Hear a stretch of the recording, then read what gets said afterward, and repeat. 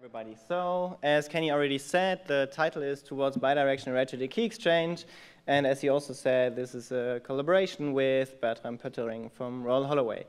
So, before I go deeper into the details, what our title means and what we did in our work, I will first give you an idea what ratcheting is and what ratcheting is actually good for.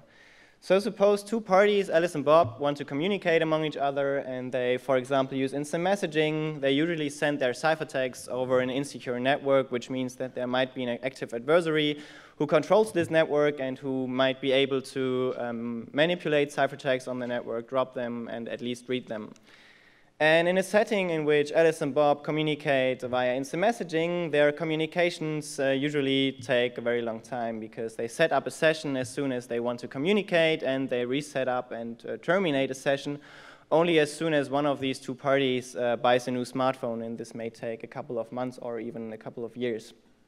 And in such a setting, it might be reasonable to assume that during the long lifetime of such a session, there might be an adversary who obtains access to the local states of one of the communicating participants. And one practical example would be that Alice or Bob check in at the airport, and then the police requires them to hand over the smartphone, and then they may have to, or they make a copy of these secrets, and thereby they obtain information on these local states. But in such a setting, we still maybe want guarantees that previous communication before such an exposure of the local state stays secure, and even further, we want that future communication maybe recovers into a secure state again. And there are actually practical protocols that aim to provide security in such a setting, and the most famous example here is the Signal protocol. And the Signal protocol also made the term ratcheting mostly famous, so it was around before. And this ratcheting is actually the technique that helps Alice and Bob to kind of be secure in such an adversary setting. So this ratchet is a technique that is applied to the state of Alice and Bob that mixes into the state new information such that it cannot be foreseen by an adversary who has the state now, which information will be mixed into the state in the future. And it also invalidates old information such that it cannot be accessed in the future anymore. Now, what Signal simply does is it lets Alice and Bob send Diffie-Hellman shares over the network over and over again, and then both of them use these Diffie-Hellman shares to compute Diffie-Hellman key exchanges, and then these keys update the local state of Alice and Bob.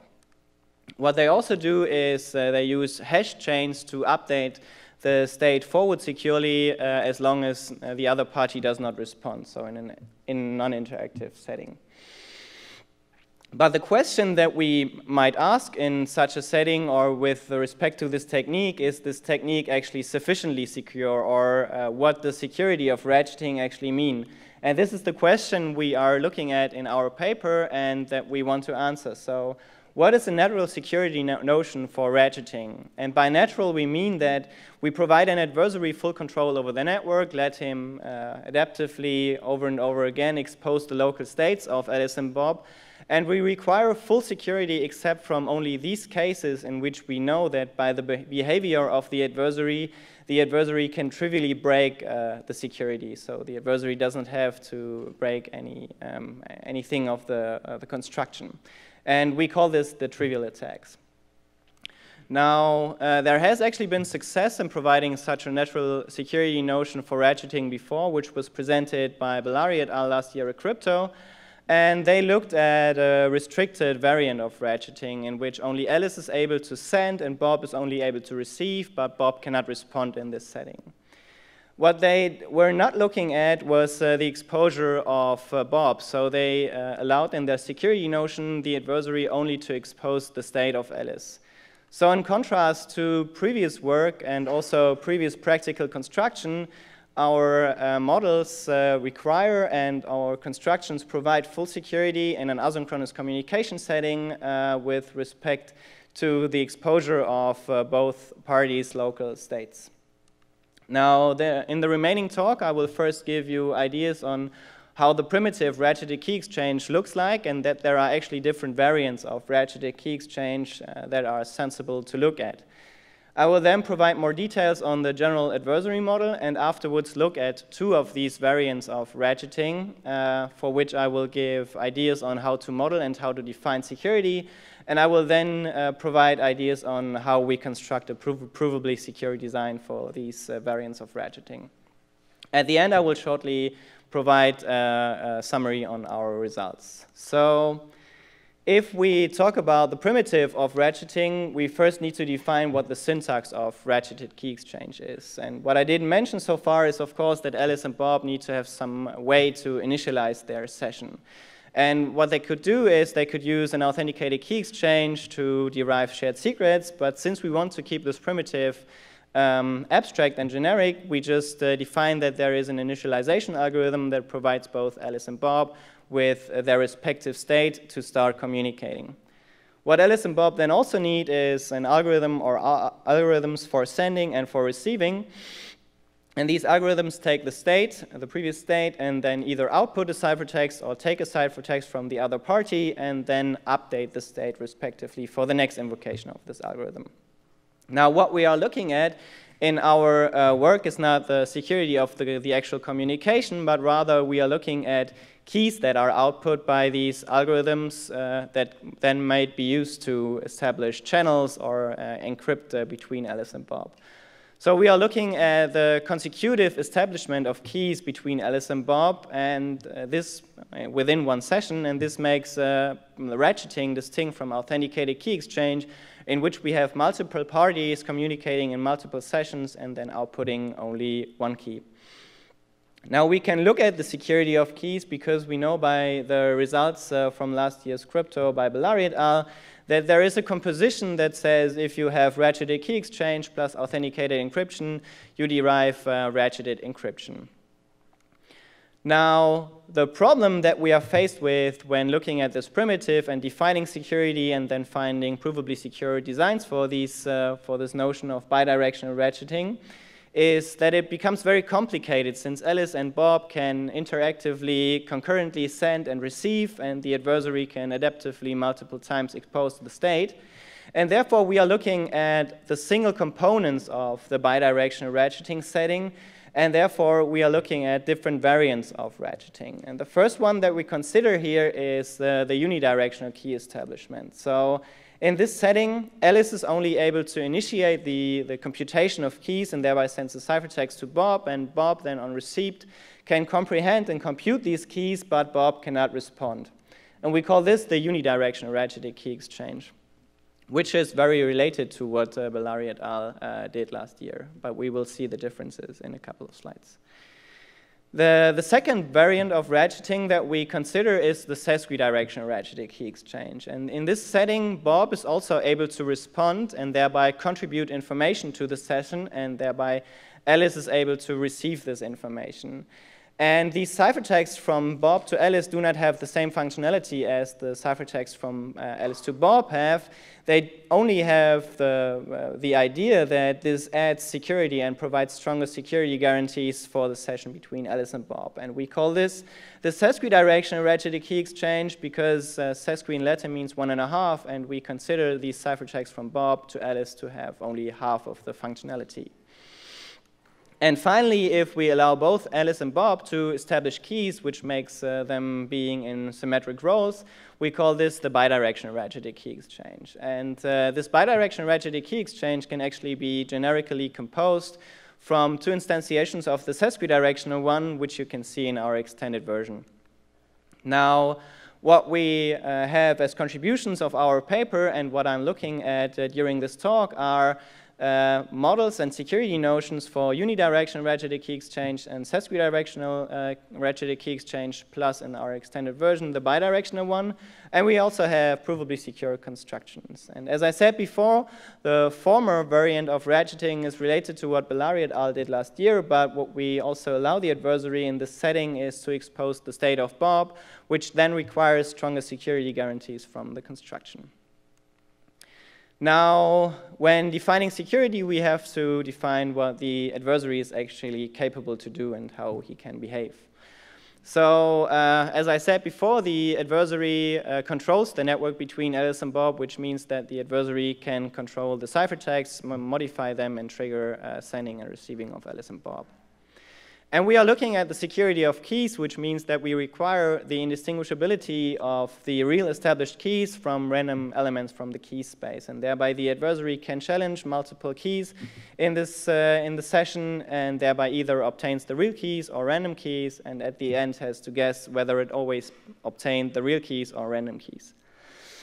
Now finally, in order to model what we are actually looking for, which is the exposure of states, is the adversary is now able to adaptively and multiple times expose the local states of Alice and Bob. We are looking in our environment at single sessions, and this can be done since we abstracted the initialization away, and thereby we do not have any long-term secrets for Alice and Bob anymore, and therefore we do not have to look at more than these two parties communicating in a single session. Oh, sorry. So now to define the security for the unidirectional ratcheting, we look at the primitive that allows Alice to send and Bob to receive, and we exclude these trivial attacks, which we know of that the adversary can trivially win the challenge that is embedded, which is the security of the keys. And the first trivial attack that we need to consider are impersonations of Alice towards Bob. So if Alice is exposed by the adversary can use the state of Alice to invoke the send algorithm itself, and then of course know which keys Bob, after receiving these own made ciphertexts from the adversary, which keys Bob will compute in the future. And therefore, keys that are computed after such an impersonation by Bob will not be challengeable by the adversary anymore. Another sort of trivial attacks that we need to consider, since we allow the exposure of Bob, are the trivial attacks that result from this exposure. And what the adversary can do after exposing Bob is the adversary can take the state of Bob and then invoke the receive algorithm on the ciphertexts that are sent by Alice, and thereby the adversary can compute the same keys as Alice and Bob will do in the future after such an exposure.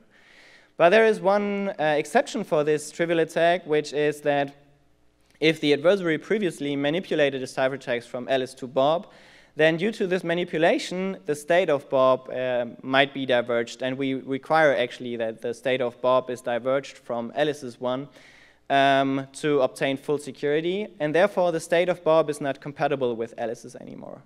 And as a result, an exposure after such a manipulation does not result in a harm of security of keys established by Alice anymore. There is one final observation that we make in this setting, which is if Alice's state is only exposed, but then the adversary does not use it for impersonating her towards Bob, then this does not harm security of any keys at all. So when constructing this primitive, we need to consider both this trivial attack and the latter observation.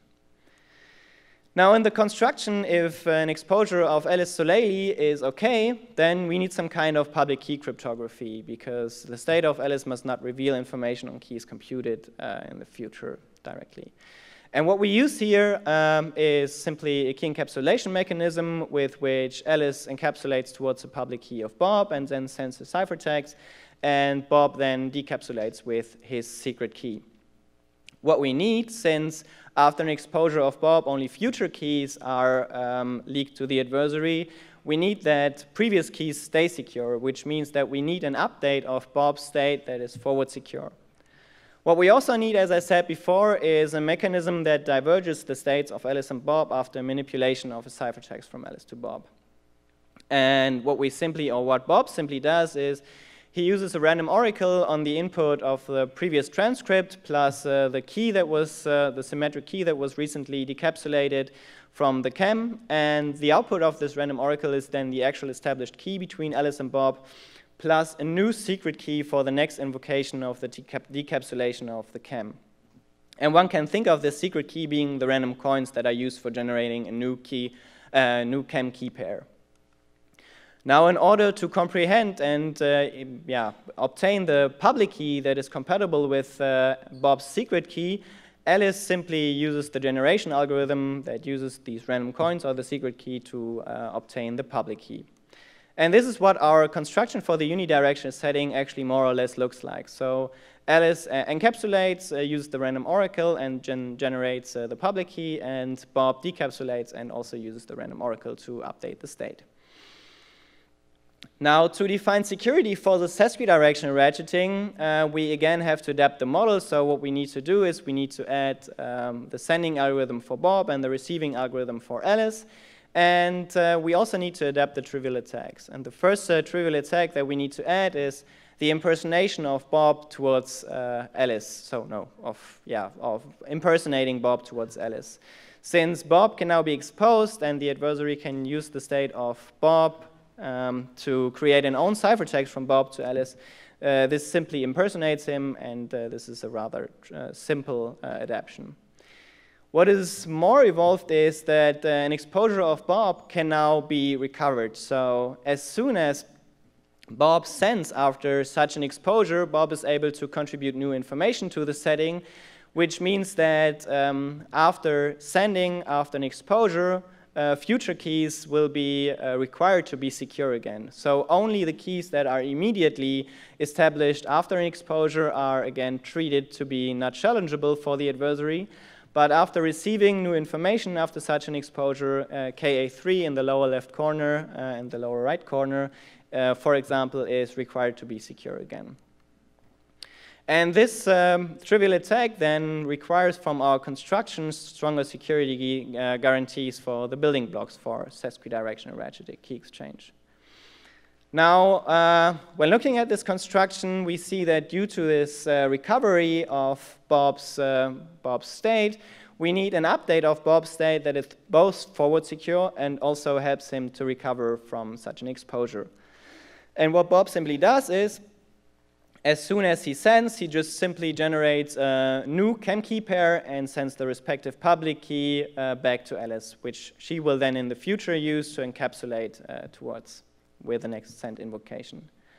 What we still need is the divergence of states between Alice and Bob, but this becomes now very much more complicated because Alice and Bob can send concurrently at the same time, and therefore as soon as the adversary manipulates a ciphertext, this still needs to result in a divergence of states, but this needs to be handled a bit more complicated. So the requirements here, and which I think is interesting for this construction, are that the divergence of states needs to be computed independently, forward securely, and with respect to this asynchronous bidirectional setting. Now what Alice and Bob need to do is they need to update their part of their key pair. So Bob needs to update his secret key with respect to a transcript to a new secret key, and Alice needs to update her public key with respect to maybe the same or another transcript to a new public key. And the update of Alice essentially must not leak the secret key that would be updated similarly. And as a result, we cannot use this construction with a random oracle anymore, but what we can use is something that is related to hierarchical identity-based encryption. And the secret key update is then similar to the delegation of a secret key in the HIBE to a new hierarchy, so in which the ID is something like the transcript. And this is more or less what our construction for the sesquidirectional setting looks like. So we have generation of new key pairs as soon as Bob sends, and the update of the part of the key pairs as soon as Alice or Bob receive. Now finally, providing you a summary of the results, the unidirectional ratcheted key exchange requires a CAM plus the random oracle, and also message authentication codes to authenticate the ciphertext from Alice to Bob, which I didn't mention during the talk. What I also didn't say is that in the sesquidirectional setting, the public keys from Bob to Alice need to be signed. Plus, we need this key updatable key encapsulation mechanism, which allows Alice and Bob to update their part of the key pair. And it may sound very inefficient to use something that is related to HIBE to construct this primitive, but actually the number of updates of a key pair equals the number of ciphertexts that cross on the network. So if Bob sends a public key, and at the same time Alice sends two ciphertexts, then the public key and the secret key only need to be updated twice. And therefore the depth of the HIBE is actually not too impractical. What I also didn't mention is that Alice and Bob need to encapsulate, Alice needs to encapsulate multiple times if she recently received multiple public keys. But for example, if there is a central server that enforces a ping-pong pattern between Alice and Bob, then this is not a huge problem anymore. And we will see that there is an alternative for this in the next talk, in which we will see a comparable construction, but they use instead key updatable signatures. And finally, as I mentioned before, one can construct the practically relevant bidirectional ratcheted key exchange from 2 instantiations of the set bidirectional ratcheted key exchange generically, plus using one-time signatures. And we highly recommend to do so, because understanding the bidirectional ratcheted key exchange security notion and what it requires from this primitive is very complicated, and therefore we think that the construction, the generic construction, which you will see in our extended version that is linked there, is actually sensible. So thank you very much for your attention. Yeah.